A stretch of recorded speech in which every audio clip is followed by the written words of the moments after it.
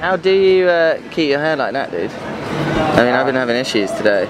I always shampoo it and I do it with a crochet. He's having a bit No way, crochet. Yeah, He's having a bit of trouble in the wind. Shampoo. Have you got any tips? What shampoo? Yeah, I shampoo it, then I make it with a crochet. Okay, yeah, but what type of shampoo? Anything specific? Just anything? any shampoo. Okay, nice. What do you use, Tom? I don't know, we got this new egg shampoo that they make out here. Yeah, it's fucking it's messing with the... When you say we, thanks man. Nice one. When you say we, who's we? Well, me and the person I'm sharing my apartment with. Oh, okay. Who buys all the hair products? I got...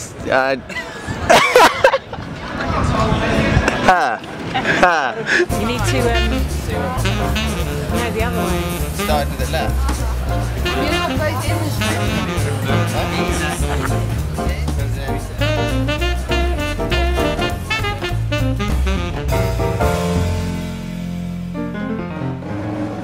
Coming up in episode 9, Tom Court joins us as guest host. We hear about the filming of Freeride Project 2 and he adds his opinions on the features and riders we've got coming up. We get reaction from Keahi de Aboitiz, winner of our 2012 Video of the Year competition from last episode. Tom Court, Aaron Hadlow and James Boulding tell us the story behind the concept of the Freeride Project and a little of what we can expect in Freeride Project 2. Best have been rapidly expanding their riding team over the last few months, most notably bringing in the likes of Ruben, Lenten, Youri Zoon and Lewis Crathern. We caught up with core team members Ryan Evans, Rich Sabo and Sam Medysky in Cape Town to find out more. We announced the winner of the Best Profanity board and launched the North Trust Bar competition. The Red Bull King of the Air dominates the news section, and we also fill you in on the headlines from the opening rounds of the World Tours. This episode Move of the Month goes Amercian Gangstas. Youri Zoon tells us about the tightest win in PKRA history, which gave him the 2012 crown in our new Mystic Moments series. And we round the show out with our 2012 Video of the Year, Hawaii Sessions from Keahi de Aboitiz.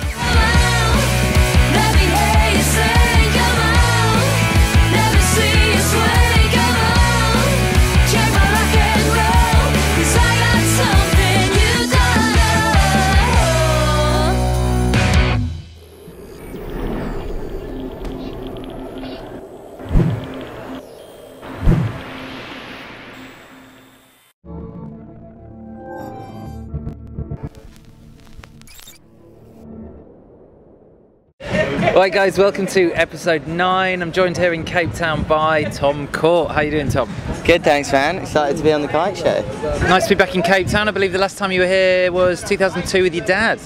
Yeah, it's been a long time since I've been to Cape Town or South Africa, and this is pretty much where it all started for me. This is where I learned to kite, and last time I was here I spent a lot of time with Aaron and Ian and doing some downwinders and you know, just getting into it, and I haven't been back since, so it's nice to be here and enjoy it for the summer. Yeah, sounds good. There's loads of people here obviously. Yeah. You've got your Freeride Project boys out, Aaron, Sam, James, yourself. Yeah. So Freeride Project 2 is off the ground, is that right? Freeride Project 2 is off the ground. I mean, that was the point of this trip, was to get everybody out here, Sam, James, Aaron, myself, and get the project kicked off. Yeah, I'm not sure how long the South African section is going to be, but yeah, it's on the go.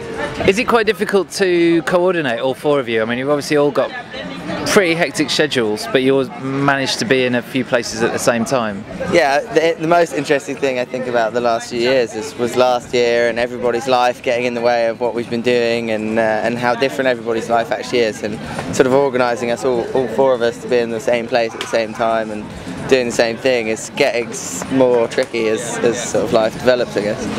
I guess there's one person missing though, the kite launcher. I know he's not in the Freeride Project, but he's a pretty integral part of the team, isn't he? I mean, how are you coping? I mean, are you blowing your own kites up and just self-launching? I mean, what's happening? Well, yeah, I mean, there's been a lot of self-launching going on, but does Aaron not get his... He wouldn't like about that. He wouldn't like that. Definitely wouldn't like that. But you know, it's at the beginning he was what made it happen, and now it's, you know, we've just got to go on without him. I mean, he's a busy guy these days. So. Well, you know, life is tricky sometimes, Tom. And coming up next, we've got another tricky subject for you. Yeah. Last episode we ran the Video of the Year project. Yeah.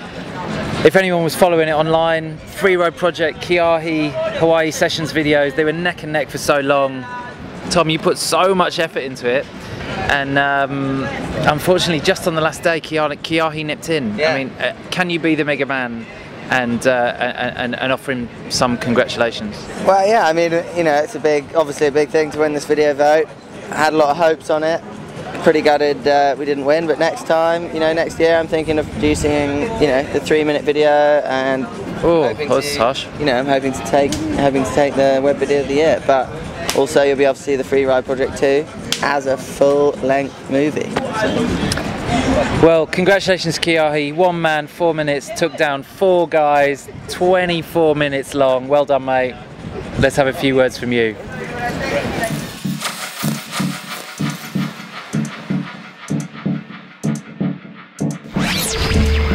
Hey guys, it's Keahi de Aboitiz here. Just wanted to say a big thanks to everyone who voted for my video for Video of the Year. I actually shot this video back in March and April last year. Spent a lot of time on Hawaii and was getting pretty stoked with my riding, so I thought I should try and do something with it. I guess the reason this video did so well is it was basically the start of kind of the new rotations. Everyone was already doing the front rolls, and I felt like I just had to add my twist to it. It was pretty funny. I remember being on Maui. It was some of the first times that I actually started trying these rotations, and was getting pretty comfortable with the front roll rotations and was looking for something different. And Sky Solback actually asked me, like, have you ever tried any fronted blinds? And I was like, nah. And ended up just going out, and surprisingly they work. Really stoked with the front roll shove it clip. That took a lot of work and a lot of attempts. Well, that trick is just so hard to dial in. You have to have everything right, the timing, wind, and just super stoked to get that clip on film. Also, some of the funnier clips is, I remember having the one day on Oahu, the wind was super strong and really gusty, and remember I landed a pretty good air and I was really stoked and just went to loop the kite and ended up getting hit by a 25-30 knot gust and just got flung. I remember being upside down in the air, flying over JB who was shooting photos, and watching my kite hit the water before me. It's never a good feeling seeing that happen. A big thanks to the guys that helped shoot and put this video together. Big thanks to Rio Stevens and Elliot LeBeau for shooting, and then Anders Kruger for putting together a really good edit. Couldn't have made such a good video without you guys.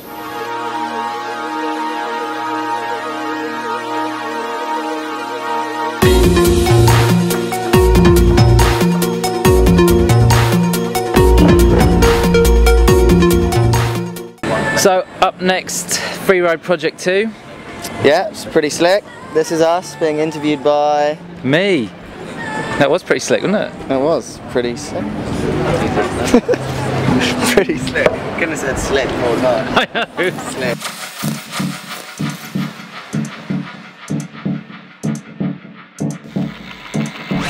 So, Fancy seeing you here. Where's 3? Where's Oh, well, we had a few issues with Sam. Yeah, he might be a bit late.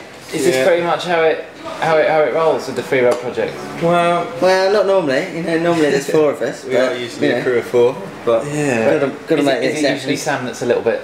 Sam's probably 99% of the time the one that we're waiting for. How did it all come together? Obviously, not many people make 25-minute videos anymore. They're all short web videos. Was that part of the obviously inspiration for you guys? Seeing videos. I think pushing the video aspect of kiteboarding and how kiteboarding looks was always on our. It's always what we all wanted to do. I mean, yeah, it's missing in kiting. That's the thing. Yeah. Like, there's no like real long decent videos. We always like watch autofocus and all like the DVDs that came out, some of the Tronalone stuff. Yeah. And nothing's been like that. Everyone's doing their online little web clips, and it's kind of like it's just a bit too common now. And we wanted to do something different. And like Tom said, we never really expected it to go as it did. And I think a lot of videos lose their soul and their meaning because not everyone in it is involved in producing it. And I think that was a big part of what we. It helps having 2 guys who are like pretty into it as well.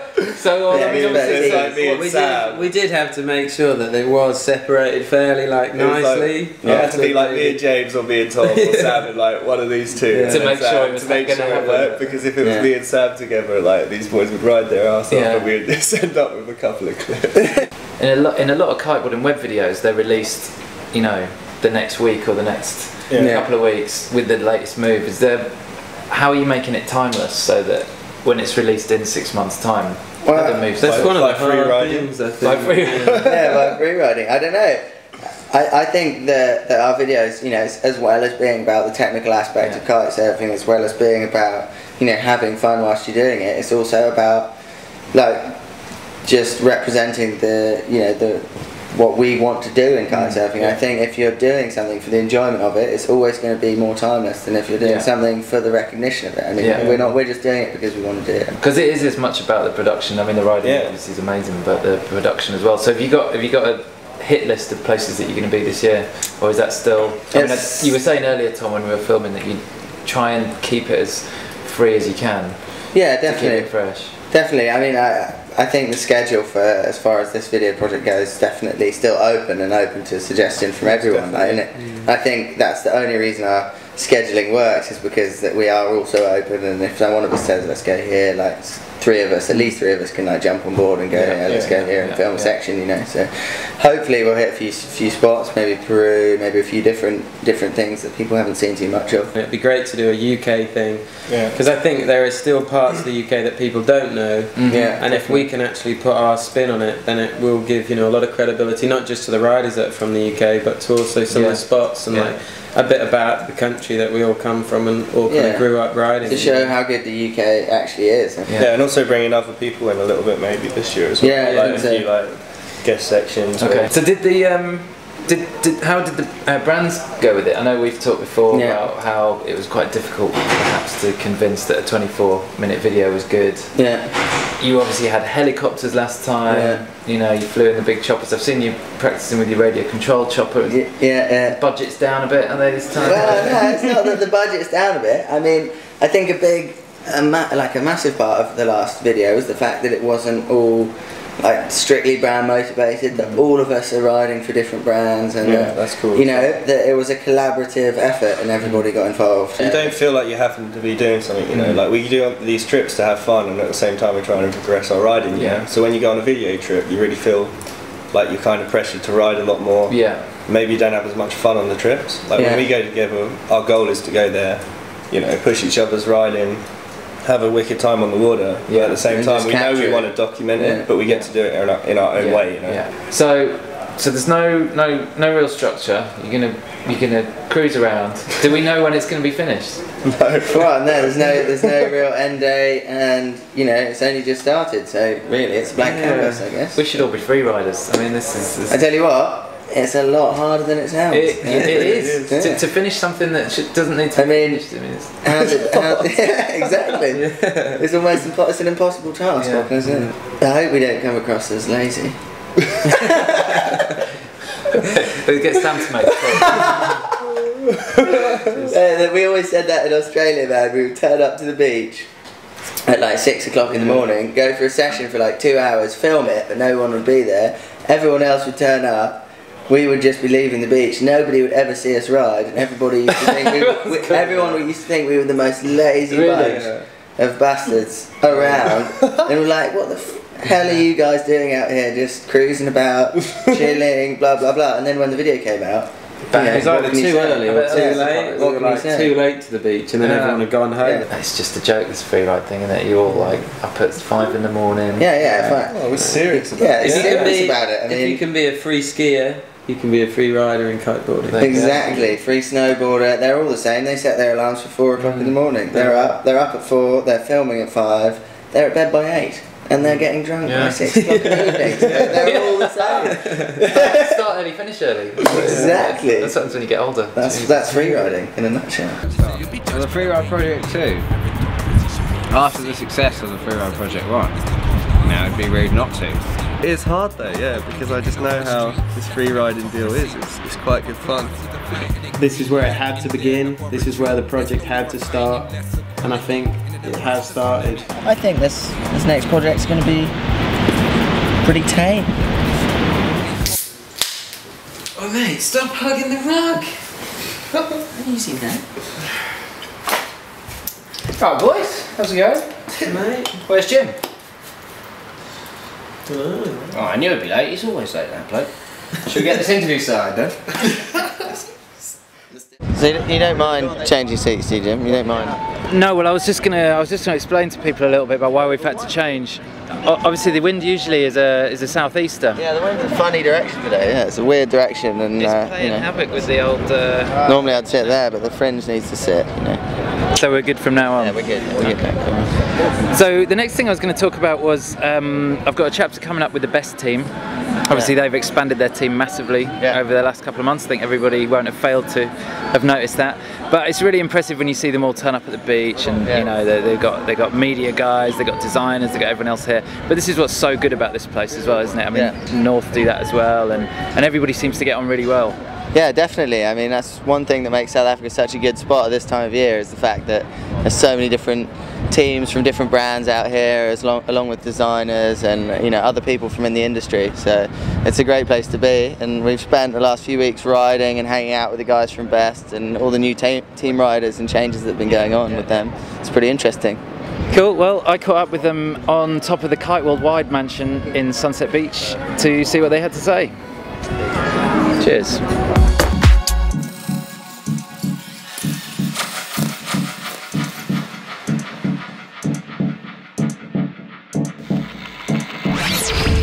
Right, here we are on another howling Cape Town afternoon, and I'm here joined with some of the best team. We've got Rich Sabo, Ryan Evans, Sam Medysky. You guys, recently the team has really swelled. You've got a really impressive team, and it's a huge undertaking. I mean, you guys have got a lot of riders over here now. Has it been all about getting a team to gel? There's some big characters in there, some of the new names, and obviously Sam, who's been around for a while with the team. How's it worked out? Yeah, since I joined the team in 2008, one of the great things about it that I think made the Best team stand out different from a lot of the other teams was just the team personality. I mean, all of us got along outside of riding and video shoots and photo shoots. We were all friends. So I think the big core thing that we want to be able to keep as we, you know, build the team to be, you know, literally the best in kiteboarding, is, you know, get the best talent that we can, but also get the best talent that sees where we're going, you know, is in line with that direction, and then we all work together to get there. So it's really kind of just managing these kind of smaller little things. You know, one person wants lighter bar pressure, somebody else wants heavier. Now they're both awesome, amazing riders, but how do you mitigate that, and how do you make it so that, you know, the product you're making isn't only good for, you know, the best world champions, but the best end consumer as well. So yeah, it's a lot to manage, but at the same time, being able to get those perspectives on the product and get people who are, you know, some of the highest demanding riders in the industry, if you can make them happy, well then, you know, we're very confident we're going to be able to make the end customer happy. And it's interesting that you came out to Cape Town. I mean, I believe this is the first time you've come out, isn't it? For all of you, isn't it? Yeah. Sam, how have you found the riding? I mean, you can literally just turn up the beach and it's howling all the time. The riding standard is great. There's loads of riders out. Has it been all you thought it would be? It's a little bit different than what I thought. I came from Brazil, where it's, you know, prime conditions every day, 9 meter, 11 meter kite, flat water, and then you come to Cape Town and you can find those conditions, but you have to do a bit of a drive. But the nice thing is you can always go out at Kite Beach or at Big Bay, and I mean, it starts off a little bit mellower in the morning, and then by the afternoon, most of the time you're stacked on a 7 or a 9 and going to the moon. You're about to enter the Red Bull King of the Air, a totally unique event, standalone. Have you been practicing for that a lot? I mean, I'm guessing that you don't get to practice in these conditions a lot of the time. Yeah, no, I haven't actually been out in, I mean, this strong a wind in probably a couple of years now, but I've been here with Lewis for the past 3 weeks and training with him a bit, and then out with Ruben and Youri as well. Yeah. So getting a little bit of time on the water and kind of figuring out the right ways of going about this wind. Good luck with that. You're doing a good job. Yeah. But innovation-wise, you're talking about gear and whatnot, but for you guys, I know that it's important to always move forward in other areas as well. And you guys, Rich and Ryan, hosted the first live product launch last year. Now, I mean, I know obviously when we do the Kite Show, everything happens pretty much in one take, so so it's all fine. But obviously live, I mean, I would literally crap myself doing it live. I mean, how were you feeling about it? Whose idea was it? Was it a good idea? You know, like for me personally, I always try and not stress about anything till the time comes. And for that live webcast, like I could feel the tension beforehand. you know, we're trying to get this industry first, you know, live product launch going, and there's a lot of moving parts going on. You got to make sure that your internet connection's working in the middle of nowhere where we live, which is a big stress. You know, make sure all the product's there, make sure that, you know, your camera switches are going right. So when it actually came, you know, push to shove, it was definitely stressful, and I could even feel when we started, you know, the actual webcast, we were all talking really fast, nervous, sweating a lot. And it was a fun experience though, and then as you kind of got that initial talking out of the way, you were able to kind of get into the groove of things, and I think it turned out pretty well. So we can look forward to another one. Yeah, I think undoubtedly we're going to do more live webcasts in the future, and we're working right now on, you know, kind of getting everything structured for the 2014 product launch, you know, about 6-7 months ahead of time. So now's the planning stages. Back next year? Oh yeah, definitely. Yeah. Awesome. All right, guys. Well, thanks very much for your time. Have a good flight back. Sam, have a good competition. Yeah, thanks. And yeah.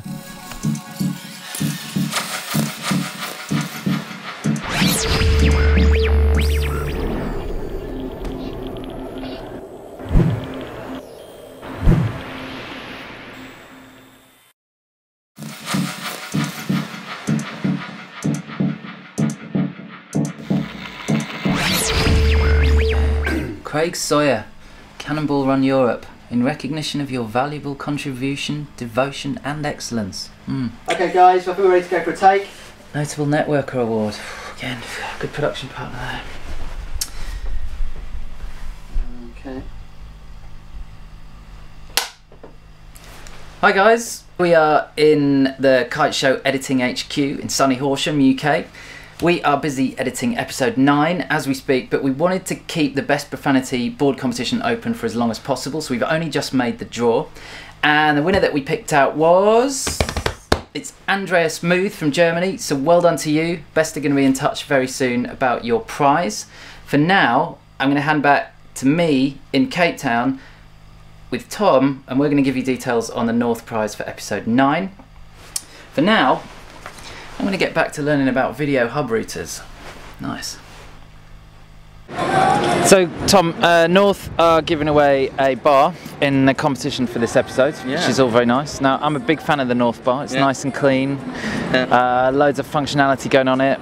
It's got a chicken loop. It's got a release. It's got bar ends. A few really good features. Do you want to take us through a couple? Well, it's got definitely the easiest and safest safety release on the market, the Ironheart. Ironheart. Yeah. It's got adjustable bar length at the end where you can flip it around whilst you're riding. It's got line length adjusters that you can do also whilst you're riding.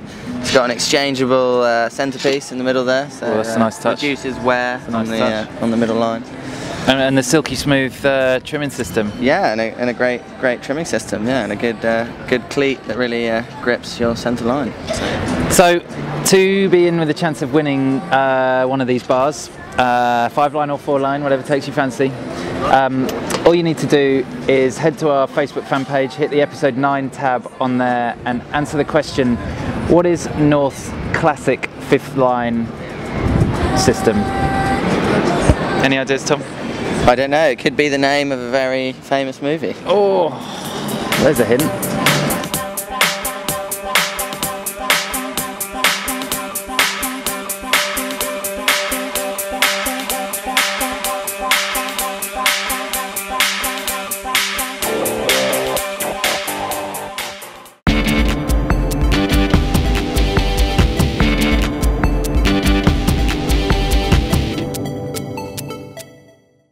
This is kiteboarding's World News.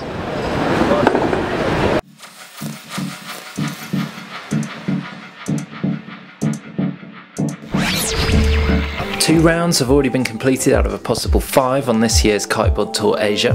Now in its 4th season, the KTA visited Indonesia for the first time for round 1 with an incredible week of action from the beautiful island of Bintan from the 20th to the 24th of February.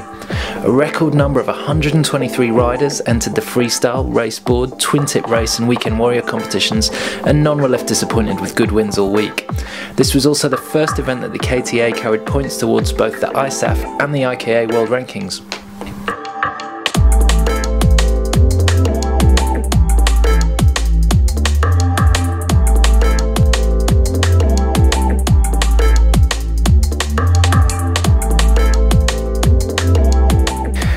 KTA was formed to give an international platform for the skills and talents of kiteboarders throughout Asia and to bring professional level competition and training to the region.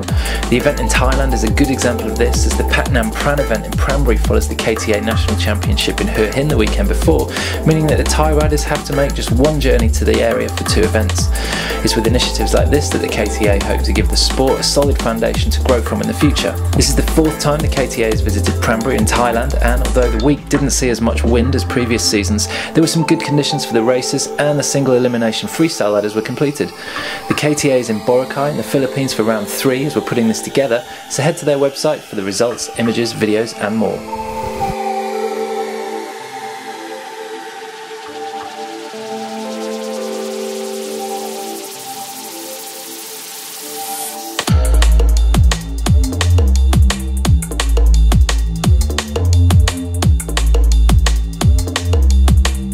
The KSP World Wave Tour will return for its 3rd season, kicking off in June at Guincho Beach in Portugal. The tour will once again round off at Hakipa, Maui at the end of November, with 2 new exciting venues nestled in between those dates at Gran Canaria and Puerto Rico. The first round of the 2013 PKRA season in Dakar, Morocco came to an exciting conclusion after a solid few days of competition in great conditions for both the freestyle and wave disciplines. The standard for the freestyle competition this year is incredible. Even making it to the main event feels like winning a competition itself, and when the likes of Forrest Bakker, Michael Schitzoff and Valentin Garrett don't qualify, you know it's tough. Controversy hit the single eliminations when current world champion Youri Zoon was disqualified close to the end of his heat with Lewis Hutter, as it was adjudged that he hadn't left enough room to land his trick and ran into Lewis's crashed kite. Youri had been way ahead on points in that heat and then found himself having to work his way back up through 6 consecutive heats in the doubles just to get on the podium, which he eventually did, but lost out in the semis to the immensely powerful Kiwi Mark Jacobs, who managed to defeat Youri by just 0.1 of a point. We wouldn't have fancied judging that. Really amazing heat against Mark and Youri. Mark did some, like the sickest front blind mob I've seen in a while. He really stumped it, and Youri just did an amazing 317. So I think it's a tight heat. It's interesting.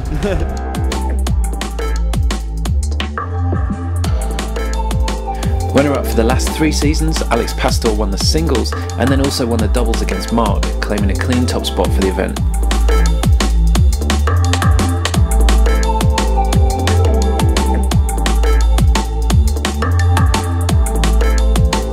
In the women's side, current world champion Karolina Winkowska from Poland kept the coolest under pressure, landing more tricks more fluidly and consistently than either Gisela Pulido or Bruna Kajir, who finished 2nd and 3rd respectively.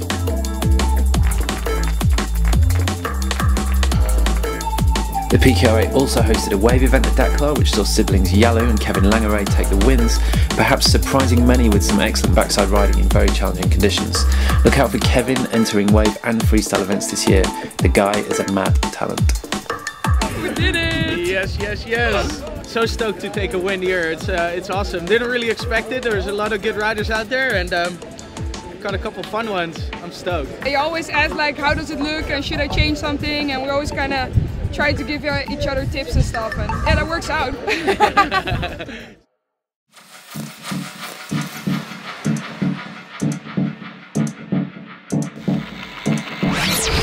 I was lucky enough to be invited onto the event committee and judging team for the Red Bull King of the Air that took place in early February. The last King of the Air ran 8 years ago, and Red Bull decided to drop the event as it hadn't been bringing anything new, and Red Bull liked to be associated with progression. Ruben, Lenten and Robbie Nash both did a lot to convince them over the last 6 months that the time was right to bring the event back, with big air moves carrying more consequence and with riders able to handle much stronger winds through vast improvements in equipment. Robbie Nash was flown over by Red Bull from Hawaii to add his weight of integrity, and he seemed pretty amped to be there on the Sunset Cruise from Cape Town that opened the contest window. The history of the King of the Air, obviously, you know, for the sport of kite surfing, the King of the Air in Maui was like the first big event back when the sport wasn't even really a sport. You know, we had like 25 guys in the world that could even really do it, and we had the first King of the Air. And it became a really big part of kite surfing. You guys are all the best in the world at this aspect of the sport, which is going to be great to see you guys killing it in the conditions that are on the way. You know, it's going to be killer for the sport. Good for you guys. Thanks, Ruben, again for the concept and keeping things fresh and always pushing. And yeah, don't hurt yourselves. Thank you, Robbie.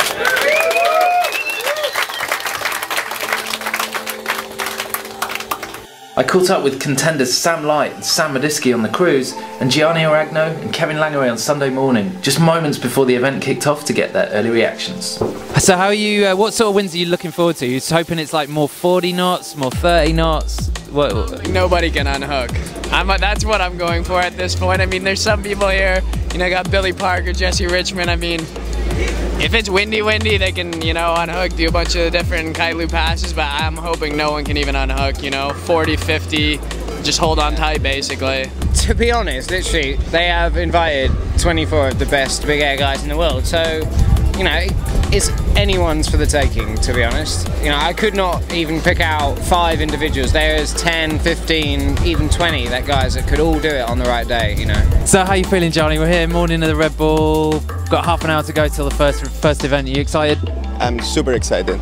I'm feeling kind of relaxed because it's gonna be for sure a special day for kiteboarding. And we're gonna see some amazing things going up. It's so cool to have the Red Bull King of the Air back, and the conditions are looking awesome. I'm super stoked the event is in Cape Town, actually on the spot where I usually ride, and yeah, everyone is getting ready, and it's gonna be an exciting day. And you got the boss watching you obviously as well, so you got to do well, right? Exactly, there's some pressure on my shoulders, but that's alright. And so, to the event itself. Welcome to Big Bay, Cape Town, South Africa. We're only 3 days into the waiting period of the Red Bull King of the Air, and it is firing. The forecast is for 25 to 35 knots southeasterlies today.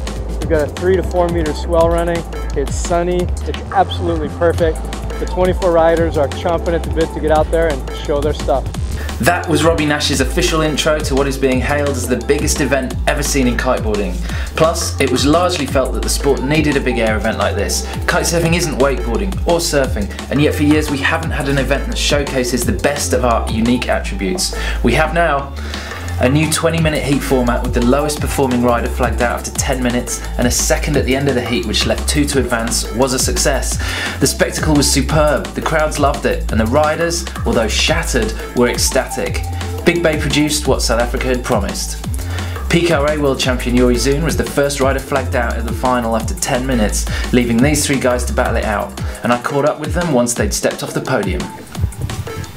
The judging was, you know, that we were looking for that was one big trick, you know, and you kept pulling it out, you know, you didn't necessarily do as many tricks, but you were timing it perfectly and getting that kite so low. Yeah, that, you know, that's what I kind of took note of that in the judging criteria, and really tried to make sure I had at least one big move each 10-minute segment during the heat to make sure, you know, I'd always advance.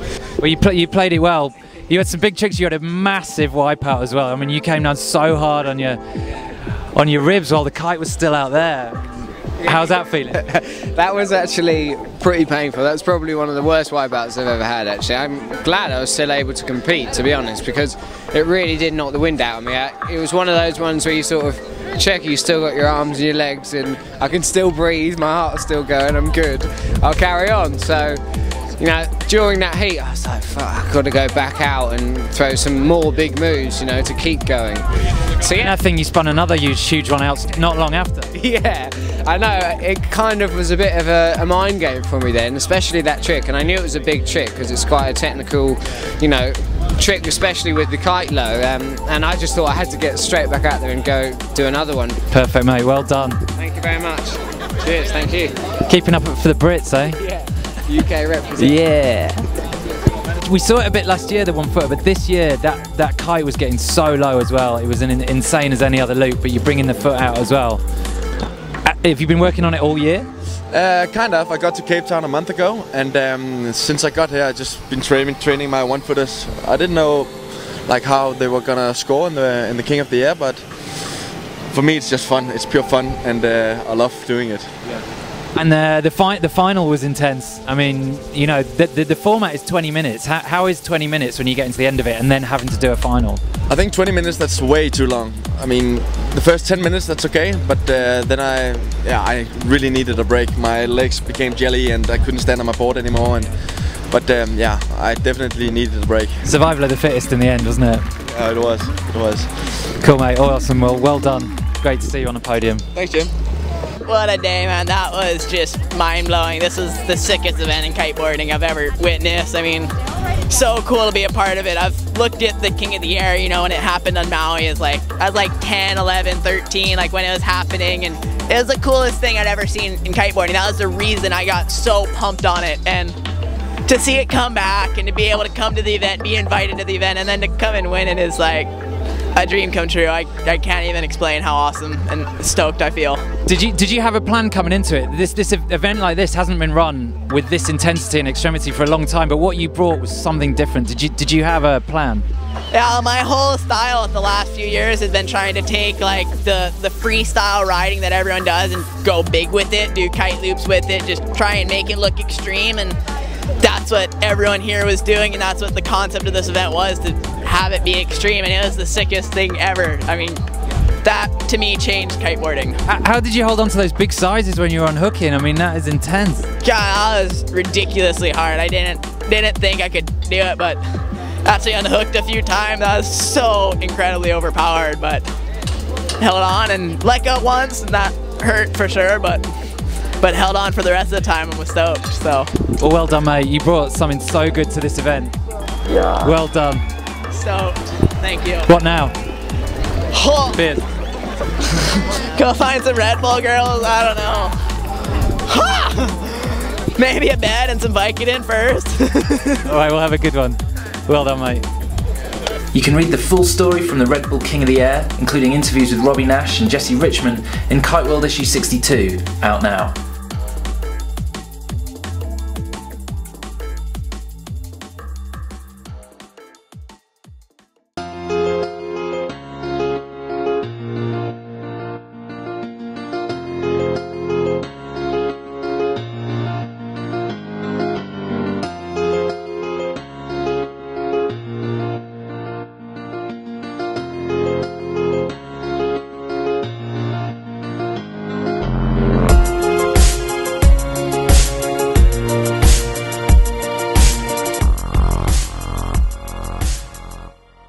Right, up next, Tom, we got Move of the Month. Yeah. This time it's a US wake style. We're going American Gangsta. Yeah. You've been, it's going to be a big section. You've been to the US quite a bit, ridden over there a lot in contests. What's your take on the scene over there? Yeah, I mean, America's like, it's a really good place to go over, and they hold some big events there every year. They've got the Triple S, they've got the Rosham Throwdown, and they're all wake style orientated, sort of slider focused events, which is something quite special in kite surfing, and it's something that's quite difficult to get, and you know, not that many people are into it, but that's really taking off in the States, and it's good to see the UK guys starting to travel, and a lot of them are out here in South Africa this season, and it's been great to sort of go over there in the last few years, ride with those guys, and then see them progress and expand out of just America, and it's good to see the American scene doing well. Why do you think they focus on that so much? Is it because the conditions there are perfect for it, or are they heavily influenced by it because of wakeboarding, or why do you think it is? Yeah, I think the biggest factor is probably sort of the influences in America, and a lot of that is within wakeboarding, and they've got a lot of cable parks over there, and they've got people like, you know, Parks Bonifay and all the wakeboard guys that have been setting a standard and an example for years. And I think that's had a big effect on the kite scene in the States, and now they're bringing that to Europe, I guess. Okay, cool. Well, we got some of the best US wake stylists competing in Move of the Month. Vote for your favourite on the Facebook fan page.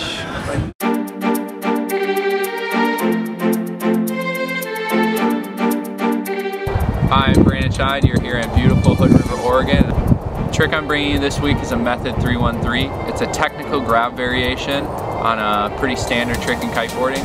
I think the reason why I like it so much is by adding the method grab in there, it really sets it out from everyone else's kiteboarding and just adds that extra little steez factor. Yeah. Hey, this is Chris Bobrick. I'm from Muskegon, Michigan. My trick is, my wake style trick is a blind judge 5 with the grab. It's a trick was shot in Cambuco, Brazil. I like this trick because it's a technical trick with the grab. So, check it out. Yo, what's up everybody? I'm Eric Reinstra. I'm from Kings Beach, California. My move of the month is the S mode. I really like this trick because you get to stall halfway through the rotation, and it's pretty relaxed dropping into the front side 3 after that. It's a real fun trick to add a grab to, and just feels amazing when you stomp it. So Get out there and throw it. Hey, what's up? My name's Jesse Richmond. I'm from Maui, Hawaii. One of my favorite things to do is go out in really windy conditions and just throw a huge kite loop 3. It's special to me because it incorporates all the crazy aspects of kiteboarding and throws it into one big, crazy little boom!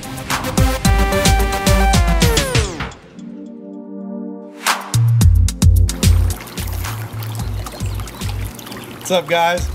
This is Reed Brady here. I've been out of commission for a little while. Just got back on the water. Here's a back mud.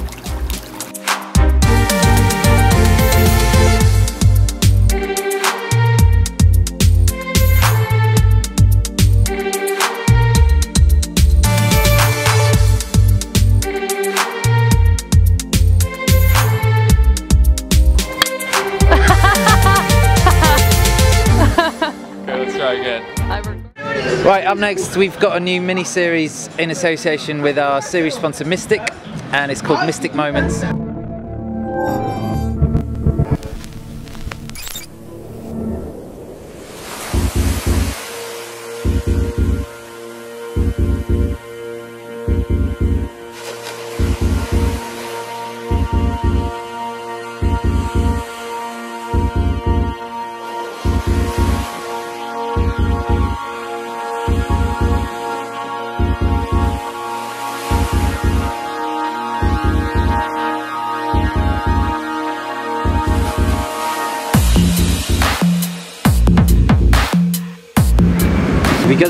Because I lost in the singles, I had to fight my way back up in the doubles, and which I did in the end. So we came down to like a super final. So I had to win twice from Alex. So I won the first double final, and then in the second one we were just like pretty much just, I don't know, back to back, like trick after trick, trick after trick, and we were with the scores as well. We were pretty close, but then I think I don't know, just before the buzzer went off, I was all the way at the back of the competition area, and I did a massive double back roll pass, and I landed clean, the kite super low, a lot of power in it, and you know, I think that was just like the little extra points that I needed to go over Alex. And you know, we knew it was that close was because we know each other's tricks and we know what we can do and how we ride, and we can see each other riding sometimes and what kind of tricks he does.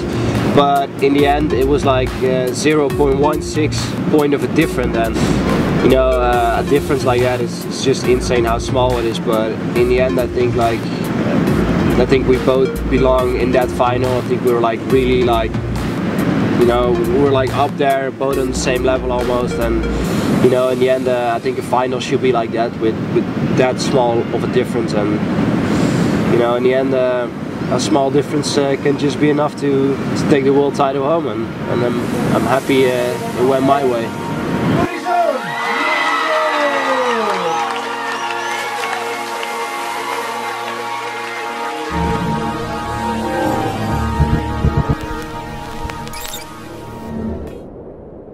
Alright guys, thanks for watching episode 9, thanks to our episode sponsors, and thanks to Mystic for being a series sponsor.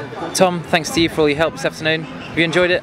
I have. Thank you for having me on the Kite Show. It's been good. It's been a pleasure. It's been an experience for me. I mean, I feel like I've learned a lot about the inside workings of what it is being a professional videographer in the industry, you know. Yeah. Well, people underestimate it, obviously, because it looks like it's all good fun, but you know, there is a lot of professionalism involved, and getting 4 guys in one room is harder than it looks. Well, cheers to Freeride. Straw with that. Oh yeah, well, hold on. Oh, okay, that. Yeah. Cheers.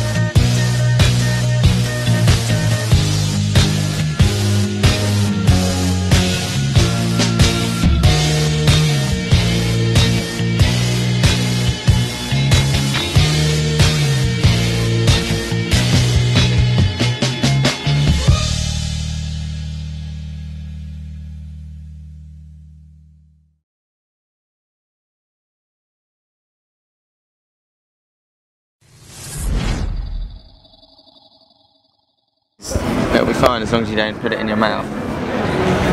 Are you recording?